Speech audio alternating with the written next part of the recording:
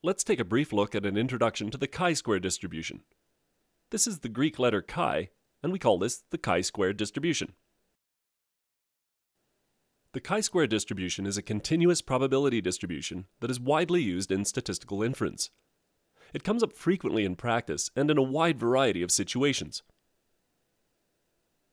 Like some other continuous probability distributions, the chi-square distribution is related to the standard normal distribution. If a random variable z has the standard normal distribution, then z squared is a random variable that has the chi-square distribution with 1 degree of freedom. Let's take a look at a couple of plots. Here's the standard normal distribution. If z has this distribution, and we square z, then z squared has this distribution, which is a chi-square distribution with 1 degree of freedom. The relationship between the standard normal distribution and the chi-square distribution goes further than this. If z1 through zk are independent standard normal random variables, then if we square them all and add them, their sum has a chi-square distribution with k degrees of freedom. Note that the degrees of freedom are the number of independent squared standard normal random variables that we are adding up. Here's the probability density function of the chi-square distribution with k degrees of freedom. This is the gamma function, and I'll let you look that up if you need to know something about that.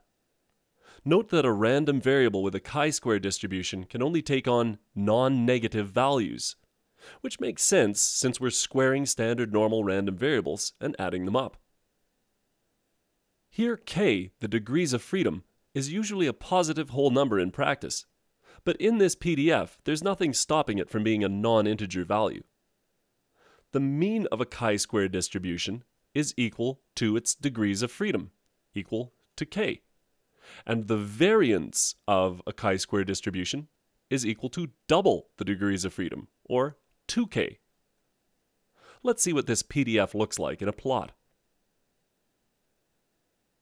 I'm going to split this up and look at one plot where the degrees of freedom are 1 and 2, and a different plot for larger degrees of freedom because the shape is a little bit different in those situations.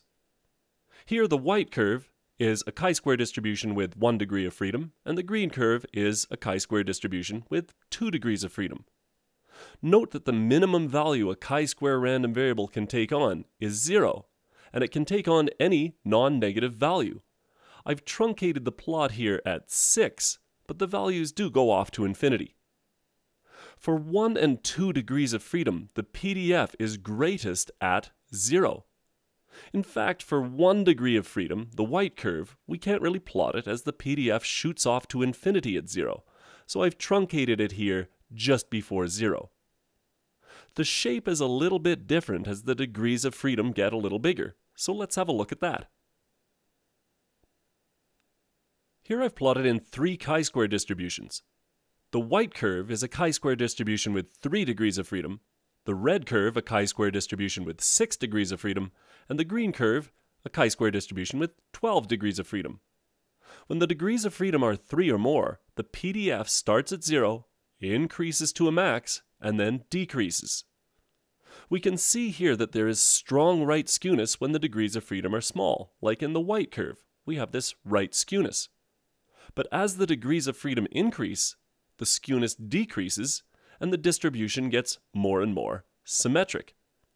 In fact, as the degrees of freedom increase, the chi-square distribution looks more and more like a normal distribution.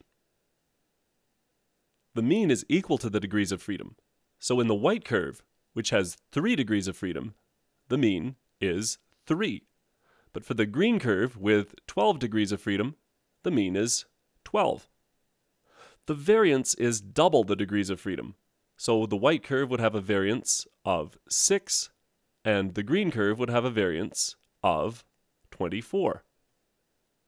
And the mode of the distribution occurs at the degrees of freedom minus 2, as long as the degrees of freedom are at least 2.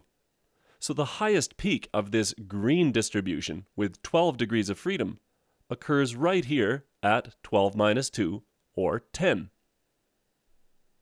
In practical problems in probability and statistics, we need to find areas under the curve and percentiles of this distribution. Both of those cases involve integrating the probability density function. For the chi-square distribution, there isn't a general closed-form solution for that, and the probability density function must be integrated numerically. So we will find areas and percentiles for the chi-square distribution using software or a chi-square table.